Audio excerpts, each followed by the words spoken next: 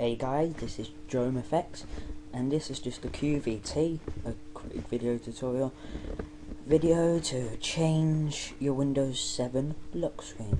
So let's get on with it.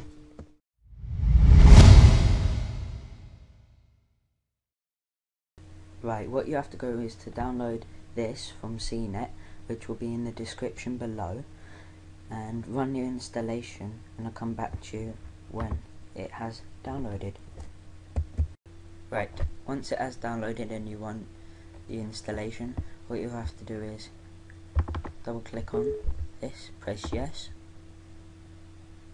and this is my log screen at the moment. I changed this, but you can also change it, so I'll just use an example here. So let's go pictures, HD wallpapers, and we can put, let's say this one, yes.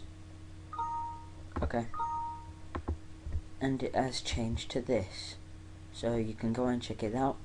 Thanks for watching guys, that is JromeFX.